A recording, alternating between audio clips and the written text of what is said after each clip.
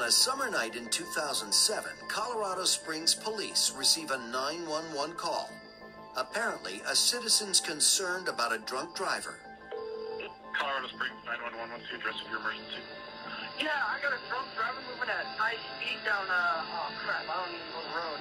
The caller may not have known the road, but he did have one very vital piece of information about the drunk driver. Oh, wait, that would be me. Come to me, mother... Turns out, the concerned citizen was the drunk driver. Yeah, I called earlier. I'm drunk and driving down southbound Colorado Springs. Oh, right, red light. Yeah, come and get me, because, like, I'm really off. It's a very cat and mouse kind of game where he's saying, here, look how drunk I am, look how disrespectful I am, can you catch me? You keep doing that, and they're either going to trace your phone, or you're going to keep giving up enough information about where you are. Where are you? I have no idea. I'm covered, and I don't give a come and get me. Stupid.